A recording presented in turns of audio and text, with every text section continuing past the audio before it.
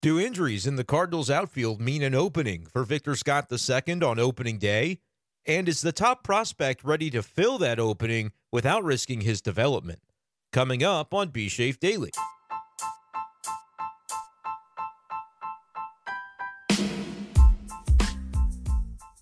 What's going on, everyone, and welcome in to this edition of B Schaeffer Daily. Brenden Schaeffer here with you on Wednesday, March 13th, 2024. Talking a little Cardinals baseball. Been a couple of days since we've gotten behind the mic, but we're back and ready to discuss an interesting topic that is becoming a discussion point on social media. And it involves a name that Cardinals fans, if they don't know it yet, which I think a lot of folks do at this point, they're going to learn much more about this player in the weeks and perhaps months ahead, with the possibility that Victor Scott II, outfield prospect for the St. Louis Cardinals, could crack this opening day roster as a result of the injuries to the projected starting outfield. We don't really know what the status is for Tommy Edman, how long the setback with his wrist is going to keep him out of action. If it's going to bleed into the regular season, that's my expectation based on everything we've heard about his timeline. And it's just the unknown of it, right? When there's not really a concrete injury to say, yep, this is what it is, and this is the timeline for it. They're on the back side of this thing after a surgery. He's recovering and trying to strengthen back up and dealing with inflammation and the wrist just not responding to the level of activity that is required of Tommy Edman when he does his role as the center fielder for the St. Louis Cardinals and in the batter's box, etc.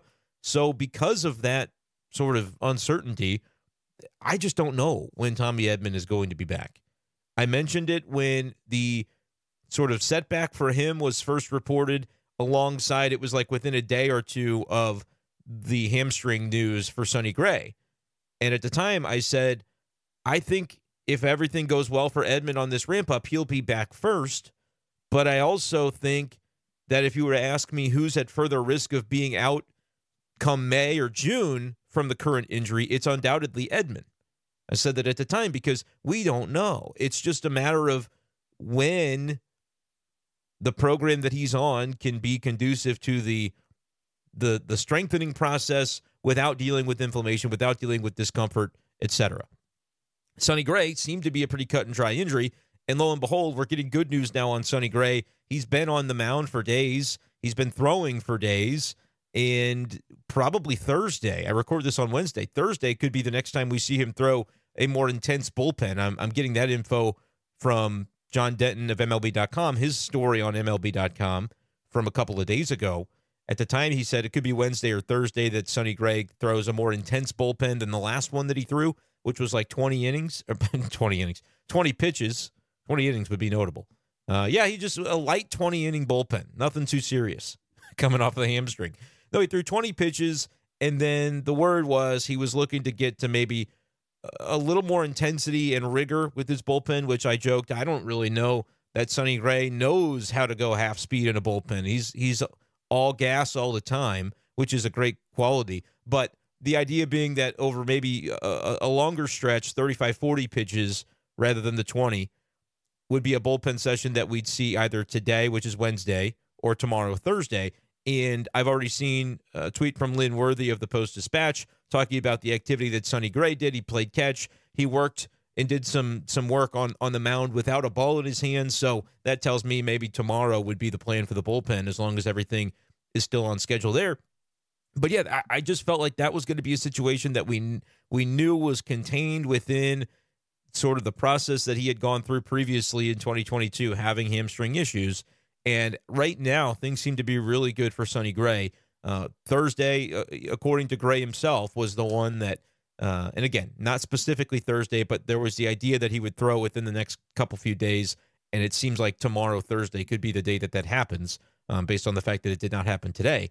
But at the time, Sonny said that next bullpen, where I'd ramp up the rigor a little more, that one's going to be the one that tells the story and tells more about the timeline for him. So if you go 40 pitches and it goes great, then you could potentially see him in a Grapefruit League game. I wouldn't be surprised if that was, 4 or 5 days later, whatever the schedule would detail, maybe 3 days later, because pitchers do throw bullpens in between their 5-day start schedule. So could be really good news for Sonny Gray, and then we'll talk about, once that kind of comes down, whether we think opening day is a possibility for him. It seems like it's on the table. I think there's a whole podcast to be done just talking about whether it's worth the risk to kind of push him. If you think he's good to go, but you need him for the long run. It's a topic that I talked with my co-host on The Big Show on KTGR about yesterday, Andy Humphrey. We went back and forth like, yeah, it makes sense that if he's healthy, he might as well be out there, but is there any way to cost him down the road by trying to rush him back too quickly, and kind of batting that back and forth as a thought process? And my take is, man, if you can get a win, even if it's just an optics win, to have him back on opening day when it didn't seem like it would be very likely at one point in time, that would be really worthwhile, but also not at the expense or the extent of maybe it could cause them some issues down the road if they're not extremely, extremely cautious.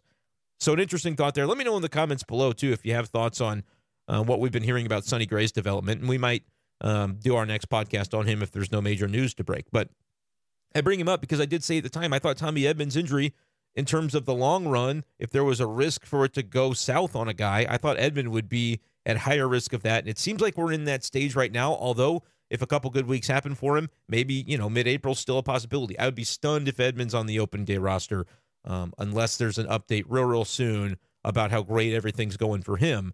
It just doesn't seem plausible. And then there's Lars Nootbaar's ribs, which is a weird thing because, it's kind of a pain tolerance thing. It's kind of going to heal on its own, but you don't want to rush him back too quickly either from the cracked ribs if another collision or whatever happens and then you're in a worse spot than you would have been. Like, they got to be careful with that. But they did say, as of the day they talked about his injury, the Cardinals did, that they were hopeful for opening day, which would have been about 3 weeks to the day from when he sustained the injury, which is kind of or maybe not even 3 weeks, but kind of one of those deals where it'd be really nice to have him, but if you can ensure his longevity by keeping him out for a couple of weeks in April, then that's probably the way that you want to go. But where that leads us to today, Cardinals fans, is thinking about the opening day roster and what that's going to look like for the St. Louis Cardinals. Not only the opening day roster, but the opening day lineup as well. And left field would have been Lars Nootbaar's spot. We know that Tommy Edman would have been in center field. So here we are on the 13th of March, just a day more than 2 weeks away from the open of the regular season, and the Cardinals are basically down 2 starting outfielders. Now, this could end up going just fine. Looking at the Cardinals spring training stats before their game on Wednesday, because I'm recording this Wednesday morning, and we have seen a lineup for the Cardinals, and we will talk about it in the context of Victor Scott. But first, I'll touch on the left field spot. It very clearly seems to me that you're going to want Alec Burleson in your lineup against right-handed pitching to begin the season if you don't have Nootbaar and you don't have Edman. Alec Burleson is having a really nice spring. 11 for 27, a 407 batting average. I believe that leads the team this spring.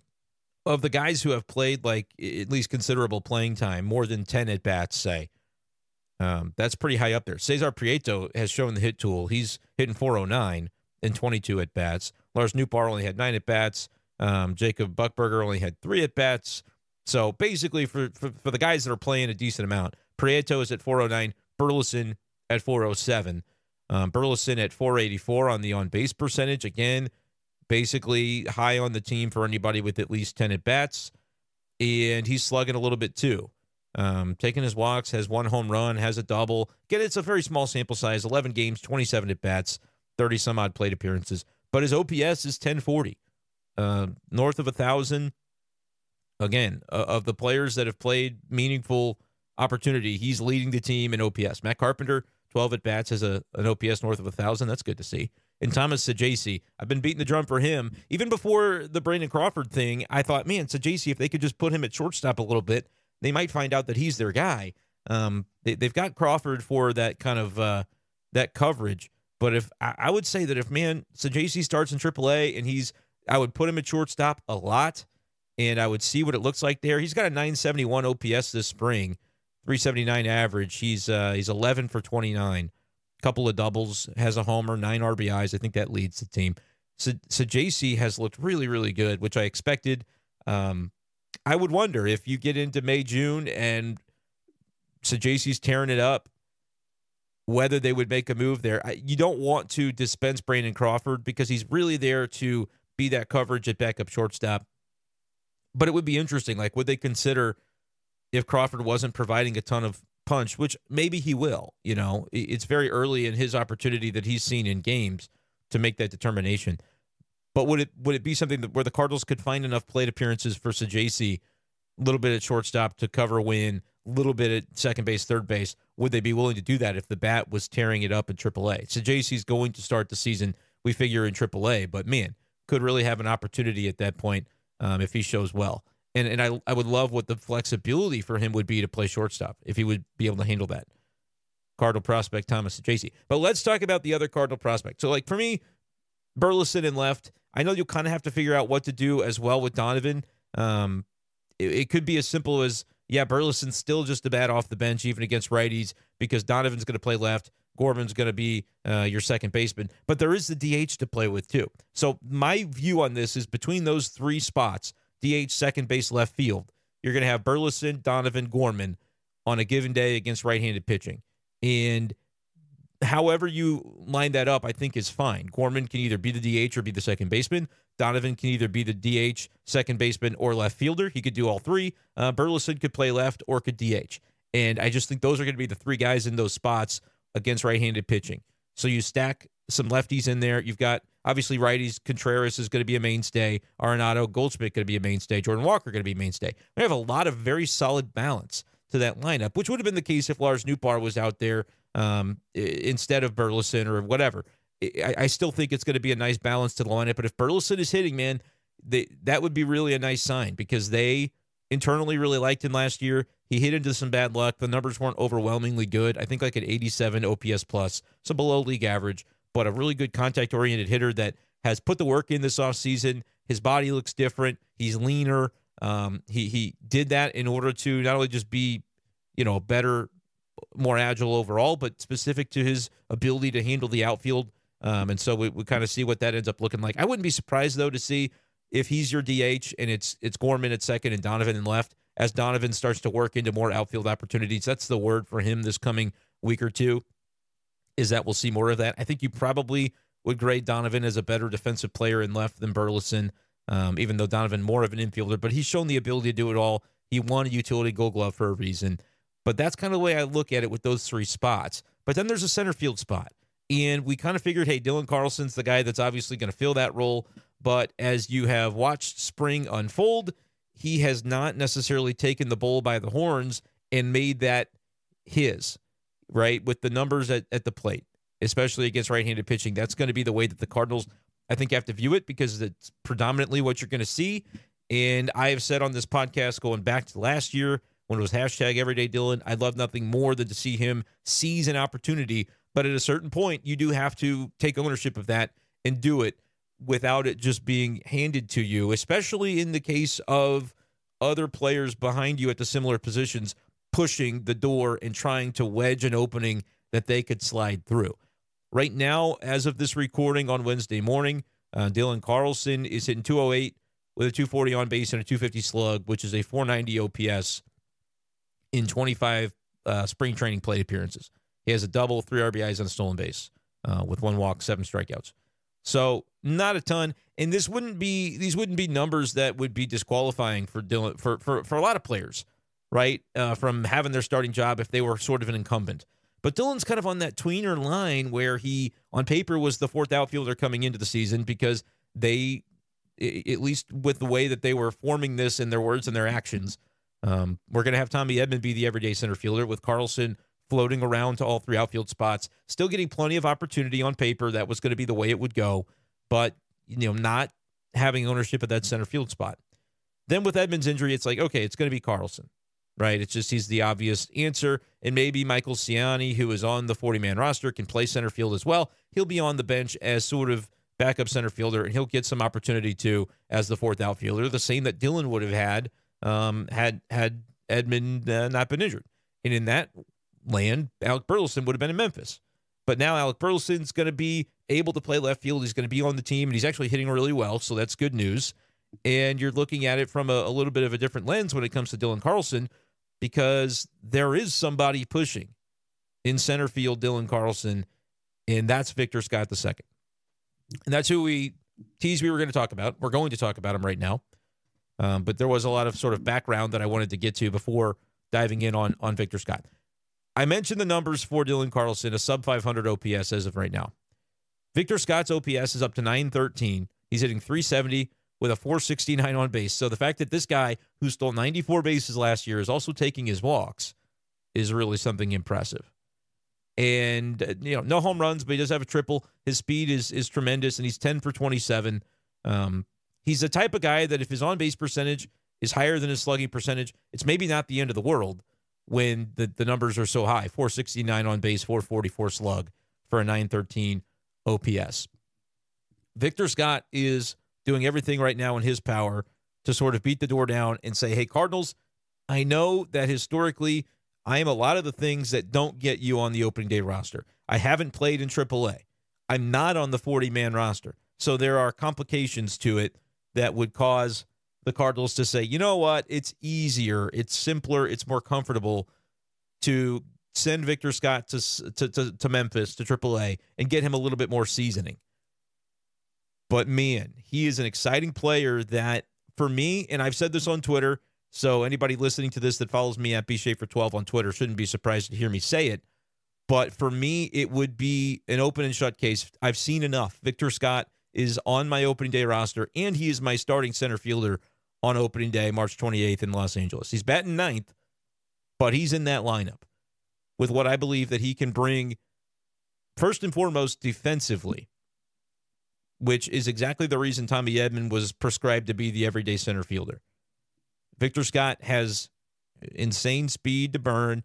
He's got really good instincts in center, athletic, and is going to be able to track down a lot of those fly balls in the gap, a lot of those balls that might drop in front of another player.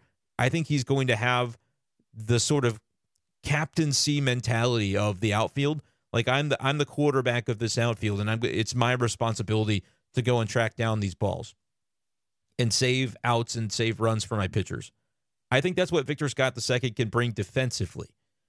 Obviously, offensively is the other side of this. And I made the comment on Twitter, kind of going back and forth with some different people, that I think whatever he would bring at this point offensively is gravy. Because you look at what the Cardinals are doing with Mason Wynn, who is a player a couple of years Victor Scott's junior. Mason Wynn's just 21 years old. Now, he is about to turn 22 before opening day. But Victor Scott is already 23 years old. And we're not really batting an eye that Mason Wynn's going to be the everyday shortstop for the St. Louis Cardinals to start the season, despite the fact that he hit 172 with a 467 OPS in 137 plate appearances last season, which is not like a small sample size. It is a small sample size in the context of like a full season, but it's not like, it's more than a cup of coffee. It's more than guy gets 50 PAs and you try to draw a conclusion from that. It was a decent amount of run that the Cardinals gave him at the end of last year, and I think it was 100% right. You allowed him to play through all of it. You play through kind of the growing pains and the struggles of being at a new level for the first time, not only a new level, but the highest new level that there is to go through. And in a season that was lost, that was something that the Cardinals indisputably gained, was to give Mason Wynn that run regardless of his performance so that he could feel what that would be like. Now this season is one that counts, and I think Mason Wynn is up to the task. And if we're, comparing him to Victor Scott II directly is not super fair, but we're always going to draw comparisons when it comes to players and their development and certain checkpoints that are reached and stages that are reached to try and say, hey, can we ascertain when this guy's going to be ready for the big leagues? Because it could kind of mirror what this guy did in the trajectory that he took in the same organization at a similar pace, a similar age, etc. It's always going to be a little bit different because Mason Wynn was drafted by the Cardinals out of high school, and so he's been playing professional baseball compared to Victor Scott, who was a collegiate draftee and then has less professional experience coming into this spring camp. Mason Wynn had nearly 500 plate appearances at AAA Memphis last year. Victor Scott has none. So, again, I can totally acknowledge that there are vast differences in the way that you're going to approach a situation from one player to the next. But there is an element that I would compare the two, and that's just in like the way both guys carry themselves. I feel like Victor Scott is a guy with a good head on his shoulders, has the ability to sort of work through, at least is my perception, some of the things that he might go through at the big league level, even if offensively he has a little bit of what Mason Wynn had this past season, a little bit of a slow start offensively. It could go that way for Victor Scott if the Cardinals call him up right away. And Kyle Reese, who's great on prospect conversations, chimed in on Twitter, and he seems to be leaning. I haven't talked to him outside of the tweets you might see, but he seems to be leaning toward the side of be careful with the development of a player like Victor Scott II, who hasn't yet reached AAA Memphis, right? He hasn't had that experience, and you'd be jumping from AA to the big leagues, which is what Jordan Walker did last year. But again, I think everybody was sort of on board with Jordan Walker being, I don't know if I want to use the word like generational when it comes to a hitting prospect, but he was very, very advanced for his age, for the levels that he had reached compared to most players that are at a similar caliber in their career. So that's not a direct comparison that I want to make either to Victor Scott, because you want to kind of keep everything within its proper context. But that would be sort of the thought process is, yeah, are the underlying metrics and the things that are showing Victor Scott to be having success right now enough? Are you confident in what that looks like, that he could go to the big leagues and not completely be overwhelmed and overmatched? And I think it is important to see through the rest of spring training. Like if he does go over the rest of spring training, he's taking a lot of strikeouts and it doesn't look the way that it's looked so far, you might have a different perception of like, man, we could bring this guy up and in April he could be floundering, and that could really hinder his development and his confidence level. And that's certainly a possibility, but I like to kind of bring up that could be a possibility for any player, right? And Kyle did bring up Dylan Carlson and kind of showing the sort of risk of, hey, when a guy's ready, how do you know he's ready? When you bring him up, what do you get from him? How do you kind of cater to his development even at the big league level? Like that's a lot of what Dylan Carlson's been going through a little bit. And I do think at this point in his career, even though he is so young, I question whether he has that same confidence that he came up with. And that's, something that I think could be a point toward, hey, don't rush a guy to the big leagues. But there also is the element of like Dylan Carlson, like had the 2020 thing that was weird because of COVID and he was up and then back to the camp or whatever.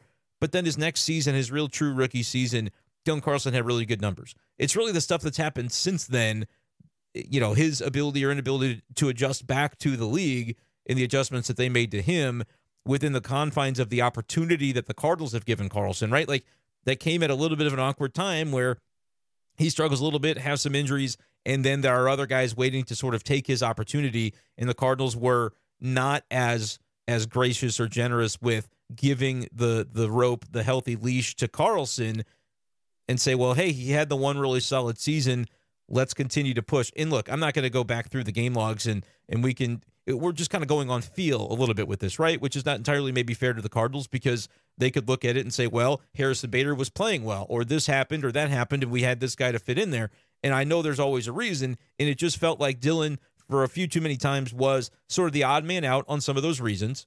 And then what were the ramifications on his confidence from that? So I totally get where Kyle is coming from with that, because he said, well, look, Dylan Carlson was a guy who you would have said coming out, great head on his shoulders, it's going to be fine. And now, at least I'll speak for myself, I feel a little bit differently about what I've seen from Carlson. I would love to see him just have that killer instinct, show it. I think it's in there, but show it regardless of what the Cardinals give him in terms of opportunity and try and overcome that. It's not going to be easy, but that's something that I still think is within him to do and potentially do this season, even in the event that Victor Scott II maybe gets the opening day nod and Carlson is sort of back to a roving role within the team, or more of a platoon role, where I actually think for the benefit of the Cardinals, maybe not for the benefit of longevity of Dylan Carlson's career or career earnings, ability to prove himself as an everyday player, like that opportunity may not be super robust for Carlson this year unless he sort of kicks it up and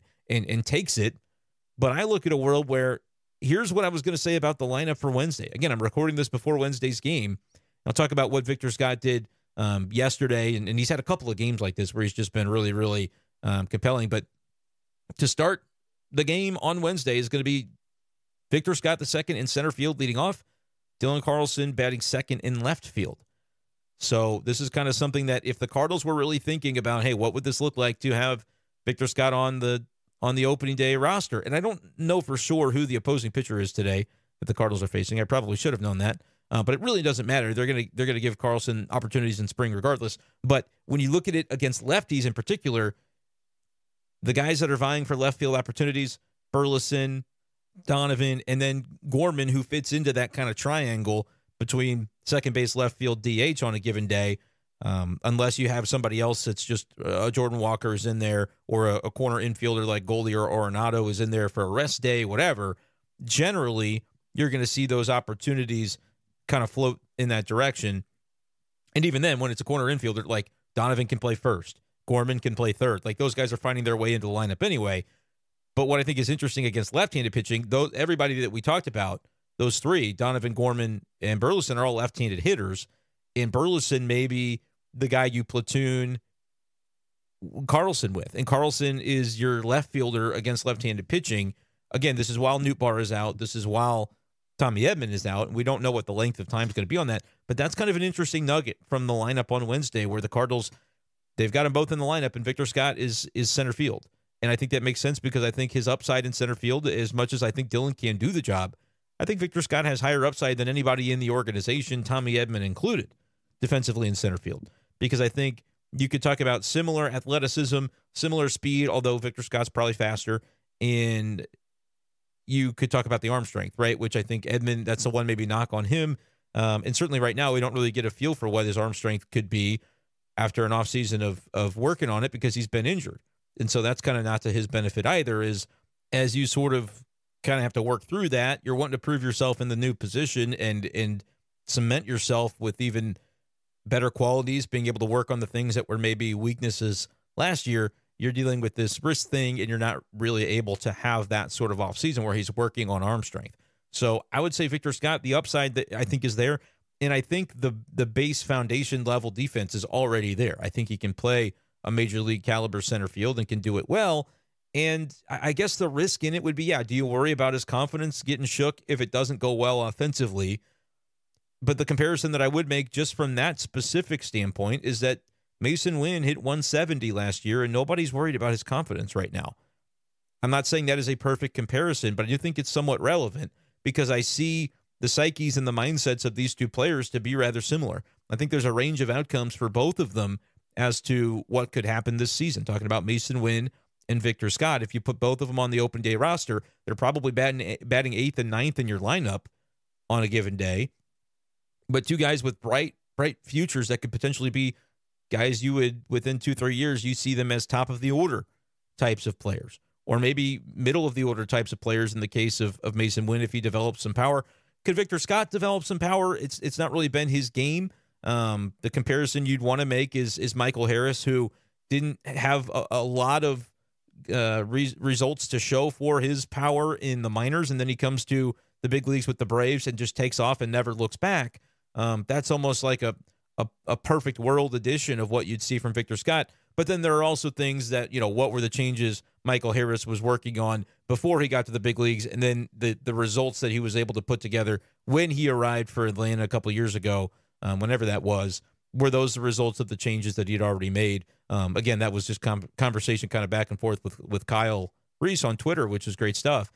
I think Victor Scott is in a spot where he may not be that guy who suddenly develops a ton of power, although he did hit 7 home runs last year, I believe, in his minor league stint in Double-A Springfield. I'll pull up the numbers right now just so I have it accurate for you guys. He started last season in High A and was not much of a home run hitter. But then when he got promoted, he ends up hitting 7 home runs in about the exact same number of games and plate appearances that he had in A-ball, in High A. 308 PAs in High A, 310 in Double-A. Only 2 homers in the lower level, but then 7 when he comes up. So are there changes that he's working through to be able to just continue to hit the ball with more authority, I think is what he's been trying to do. And the stolen bases really didn't lose a tick either. 50 in A-ball and then 44 in the same number of games in Double-A. So that tallied up to 94 for the season. Look, if you take the 7 home runs and you double it, which is not exactly a fair thing to do necessarily, especially because when he comes to St. Louis, he's going to be batting toward the bottom of the order. You would have to think rather than at the top, because they've got guys like Donovan, they've got guys like when Nootbaar returns that they'd like to have in that early portion to kind of be table setters. But certainly Victor Scott's skill set lends itself to eventually being a leadoff type of guy. especially if he's drawing walks, which was, a solid thing that he was able to do last season in the minors, 46 walks. Yeah, you could probably see that get raised a little bit more, but still a pretty solid start, and only 97 strikeouts in 618 plate appearances. But we're talking about identifying and looking over these numbers from high A and double A. We do have to acknowledge there's going to be a pretty significant jump, but he also doesn't need to, we don't need to project that Victor Scott II can be an 850 OPS or an 800 OPS when he walks into the big leagues.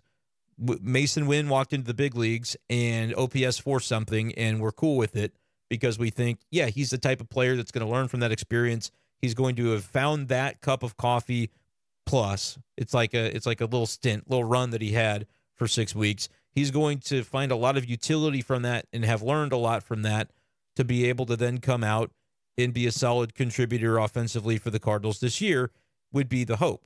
His spring numbers are fine. 227 on the batting average, but Mason Wynn has shown a little bit of power with 3 doubles, and so he's got a little bit of a better slugging percentage of 364 and has taken some walks to get him to a 370 on base. So a 734 is Mason Wynn's OPS. You would slam that if you could lock that in for his 2024 OPS. That would be stupendously good, right? I mean, he's going to bat lower in the lineup and solidify shortstop defense. That's what Mason Wynn is about. And then there's the room to breathe, the helium, the upside to have him turn into a really productive hitter at the bottom of your lineup, and then in future years work his way toward a more prominent role in that batting order. That's sort of the whole impetus behind Mason Wynn at shortstop. I view Victor Scott almost a very similar way, right? If his OPS is 700, he's held his own. Tommy Edman's OPS for his career is just north of 700, right? Dylan Carlson is a little bit above 700 for his career. And last year, I think both guys were a little bit lower than their career norms. But those were the guys that we were talking about. So, do you want to look at them as the models and say that's all Victor Scott can be, so time to call him up because we think he's ready to do that right now? Or do you say you want to protect a guy a little bit longer, make sure his skills are caught up to what the results we're seeing on the baseball reference page would suggest before you give him that leap? But you could also do, there are numerous examples throughout baseball over the course of history where teams do it the other way, and maybe you let Victor Scott play almost the whole season in AAA like Mason Wynn did last year, and then he comes up toward the end for that cup of coffee, and maybe he still struggles, or maybe he's great.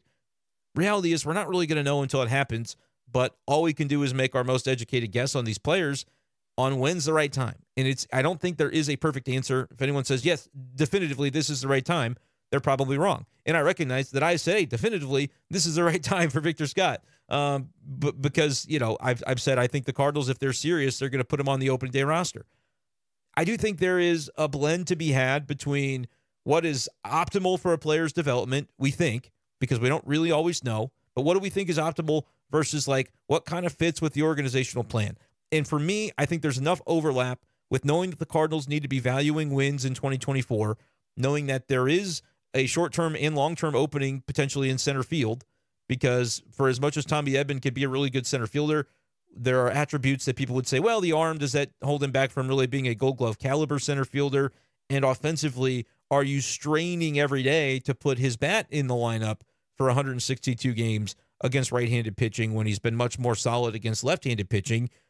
I think there is absolutely room for Victor Scott to come in and sort of supersede what our baseline expectations would be of Tommy Edman. Not to say he's not a good player, but I think Victor Scott could bring a lot to the table and force the issue on that.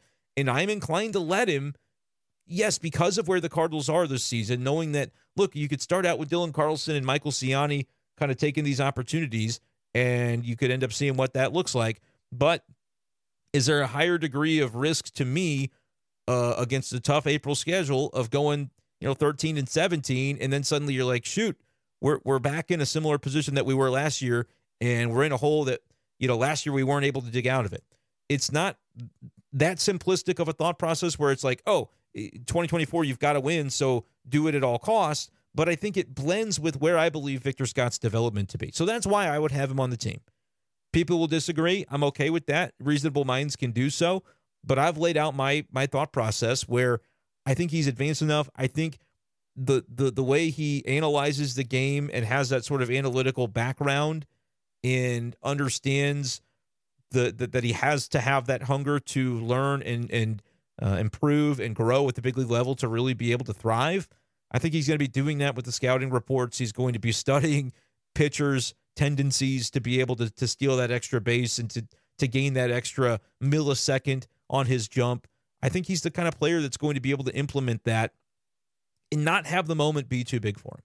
It's a gut feeling, but I'm comfortable with the way I look at this, particularly if we see the rest of spring unfold and Victor Scott II doesn't fall off a cliff, right? If he falls off a cliff and he starts striking out a bunch, then maybe you have to look at it a little bit differently. You have to look at it the way that John Mozeliak last week said when asked about Victor Scott potentially making the open day roster. He said, we maybe want to be a little more patient with that, right? He doesn't want to add fuel to this fire, understandably so, because if he says anything that sounds like, yeah, we're going to do that or we're thinking about that, then the backlash, if they don't do it, is more significant than it already would have been.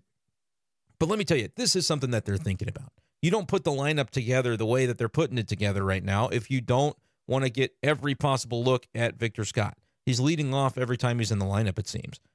He's playing center field when Dylan Carlson, who could slide back into that fourth outfield, utility outfield type of role, and platoon with Burleson in left, is playing left field today.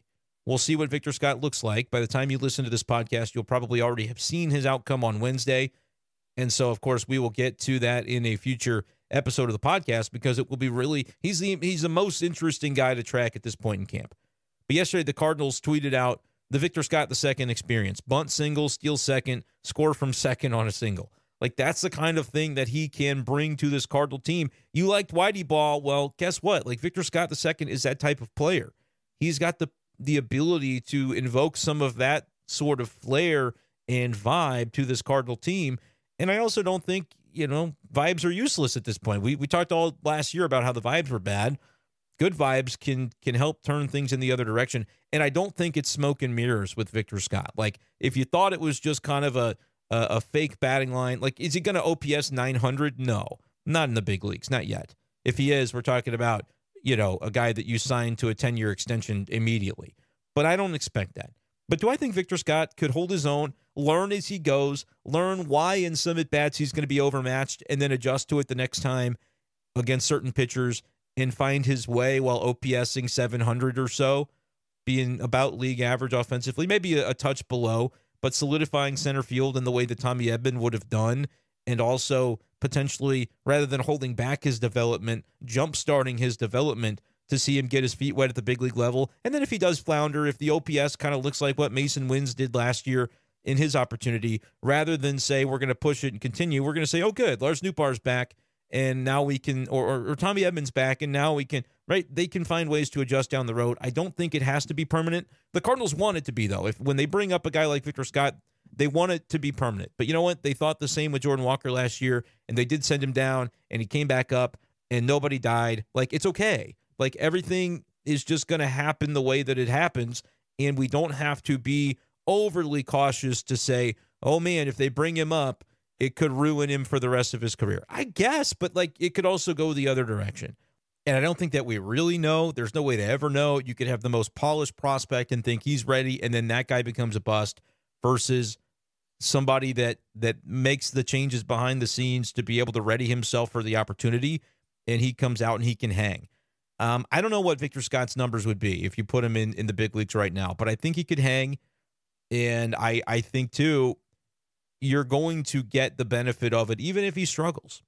Even if he struggles and then has to go back down to Memphis, that could time itself out pretty much finely with the way a Lars Nootbaar or a Tommy Edman or both could return to the lineup. You don't make the move planning for that, but I do think that's the fail-safe kind of fallback option. In a perfect world, he comes up and he hangs, and he, unfortunately for Tommy Edman, turns Tommy Edman back into a utility player because you can't send Victor Scott down if he's performing well, and you're trying to win games in 2024. So the Cardinals have talked a lot about needing to rethink how they do certain things and do things differently as a result of last season. And I'm not saying that specifically applies, that logic applies to this decision. I think it should. I am advocating for that it will, provided Victor Scott continues to hang, right, in the rest of spring training, which is my anticipation. It's what I think he'll do. That could end up not being the case, and we could have a different conversation, but we got to operate with what we know right now. Right now, he looks like a guy who could hang. I know he can stabilize center field defense in a way that Tommy Edman would have. I believe he brings a spark to the team that, Michael Ciani could bring that spark. I don't anticipate it necessarily to the same degree that I would with Victor Scott, because people would be excited to see him, and I think that would carry value, would carry a little bit of helium for the clubhouse. I think it could make a lot of sense. And the Cardinals, despite what you might be seeing, some people on Twitter don't know what they're talking about. Some people do. The people that say that Mozeliak has definitively declared that he won't be on the team are wrong. The quote's not out there. If it is, show it to me and I will correct myself. But people that are tweeting at me and saying, Mo said it's not going to happen, so stop talking about it. You're wrong. He didn't. He said the quote that they're going to point to is him saying, we probably want to be more patient on that, or whatever the specific. And I guess if you want to find the exact quote, that would be beneficial to everybody. But it's the quote that he said about patience. I'm pulling it up here on John Denton's feed because I know he tweeted the quote. On Victor Scott's chances to make the roster with the injuries they're dealing with, quote, I think we have to be a little more patient with that. Clearly, he's opened up some eyes early on, but we have 3 weeks of camp left. So there's a lot of time to still make judgments and decisions, and we'll see how things go. End quote. That's not John Mozeliak saying Victor Scott's not making the team. People are losing their minds because they have no media literacy, and I'm giving too much attention to it on the podcast. But that's what the situation is. That was March 8th. All right, so 5 days ago, according to when I'm recording this. Victor Scott's getting a ton of runs since then, and he'll continue to. There's a reason for that. They want to be patient. They have no reason to say, yeah, we think he should go win the job. Because why would you? I mean, you just wouldn't say that. That would not be very good messaging. Be patient. We got time. Let's see what he does. Ollie Marmol has said, we want to see more of him. We want to see him. Read between the lines, people. Victor Scott's got a chance to make this team. I don't know if it's a great chance. I don't know what he needs to continue to do. Like if he continues going 3 for 3 every day like he did yesterday, he's on the team. I promise you. Bet my life on it. But I also recognize that there's going to be some days where he goes over. But in those days, Cardinals fans will see, oh, he went over. Ollie Marmol, John Mozeliak, they'll be seeing different things. They'll be seeing, all right, how did he handle it? How did he handle it defensively? Did he carry his at bat into the field when he struck out? These are things that matter when you think about bringing up a guy and committing to him for the journey of 162 games where the team is going to really need everybody to be all in and try and get the ship righted after what happened last year. So those are kind of my base level thoughts on Victor Scott. A lot more to come because we're going to see more information from him as he continues to play, even Wednesdays, starting in center field, leading off for the Cardinals. Talk more about that. Talk more about Sonny Gray and the other Cardinals injuries and any other topics that seem relevant as we approach the regular season opening day on March 28th. Appreciate you guys, though, as always, for listening. Make sure to hit that subscribe button in the lower right corner of your screen and subscribe. Please do follow on Spotify. Be Schaeffer Daily. Just hit the follow button. Helps me a lot to have more numbers on multiple platforms. So if you guys like the content, please go to Spotify, Be Schaeffer Daily, BSCHAEFF Daily. Type that in and hit the follow button. Leave a nice review if you enjoy the podcast. That'll do it, though, for this edition of the show. Thank you guys so much for listening, and we'll talk to you next time on Be Schaeffer Daily. Peace.